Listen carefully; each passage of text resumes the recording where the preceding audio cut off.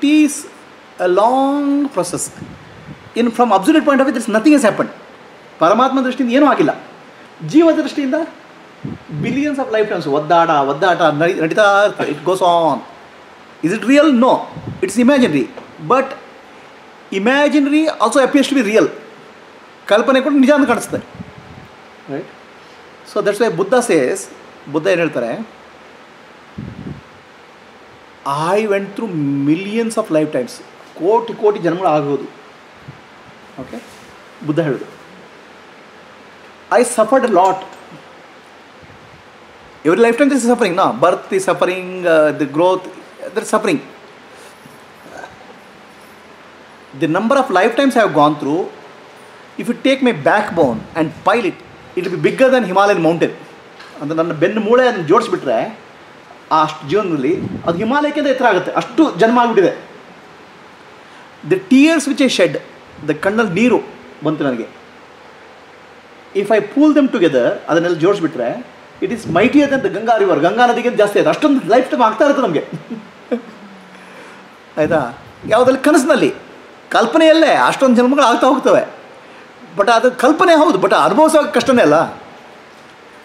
Okay, the maturity doesn't come. So the finally then the person goes into some he goes into ritual, he doesn't ಪೂಜೆ ಮಾಡ್ತಾರೆ, ಜಪ ಮಾಡ್ತಾರೆ, ಎಲ್ಲ ಏನು solve ಆಗಲ್ಲ problem. Finally he will start doing what you call upasana, meditation. Actually the meditation is slightly different from the Atmadarshana. So upasana ಮಾಡ್ತಾನೆ. There is a visualization, God is like this, the world is like that. ಯಾರಾದರೂ ಉಪಾಸನೆ ಕಾಲದಲ್ಲಿ ಸತ್ತೋಗ್ಬಿಟ್ರೆ ಉಪಾಸನೆ ಮಾಡ್ತಾನೆ, ಪಾಪ ಒಳ್ಳೆ ಸಾಧಕ ನೋಡಿದ್ರೆ ಭಾಳ ಪವರ್ಫುಲ್, ತುಂಬ ಸಾಧನೆ ಮಾಡಿದ್ದಾನೆ. ಬೆಳಗ್ಗೆದು ಉಪಾಸನೆ ಮಾಡ್ತಾನೆ, ಮಧ್ಯಾಹ್ನ ಉಪಾಸನೆ ಮಾಡ್ತಾನೆ. It does lot of meditation and you say that okay is very spiritual person. ಆ ಉಪಾಸನೆ ಮಾಡ್ತಾನೆ, ಜ್ಞಾನ ಬಂದಿಲ್ಲ, ಆತ್ಮಜ್ಞಾನ ಬಂದಿಲ್ಲ, ಮನಸ್ಸು ಶುದ್ಧ ಆಗ್ತಾ ಇದೆ. ಉಪಾಸನೆ ಮಾಡಿ he has done the Upasana and then he dies, then he go through what you call S ಇದು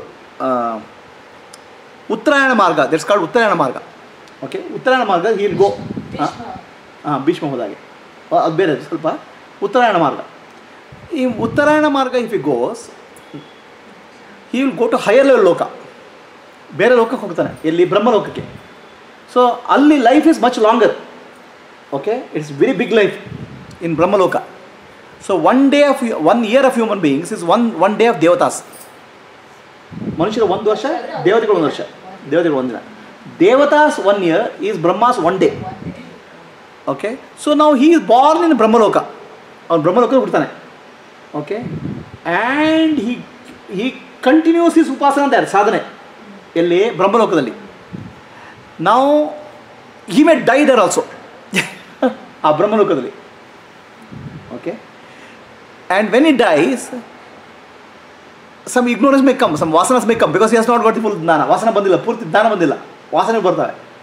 then again is born in earth plane, ಇಲ್ಲಿ ಮನುಷ್ಯ ಲೋಕದಲ್ಲಿ. ಮರುಭೂಮಿಯಲ್ಲಿ ಮತ್ತೆ ಪುನಃ ಸಾಧನೆ ಮಾಡಿ ಮತ್ತೆ ಪುನಃ ಬ್ರಹ್ಮಲೋಕಕ್ಕೆ ಹೋಗ್ತಾನೆ.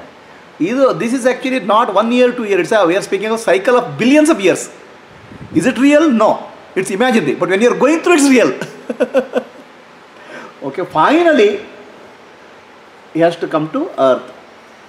Then he has to get jnana. When he gets jnana and he realizes jnana and he becomes mukta, then he is freed from this cycle. Now will it happen? Eventually it will happen to everybody. ಪ್ರತಿಯೊಬ್ಬರಿಗೆ ಆಗುತ್ತೆ, everybody will get it. But it is a question of billions and billions of life years we are speaking of, lifetimes. Maturity. Right? Next.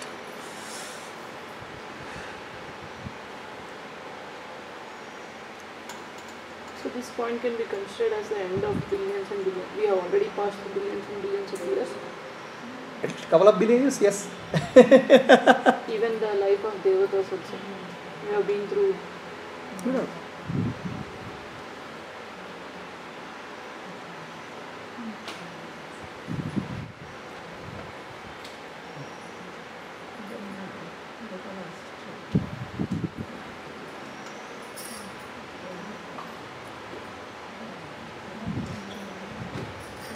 Okay, ಸ್ವಲ್ಪ ಧ್ಯಾನ ಮಾಡೋಣ.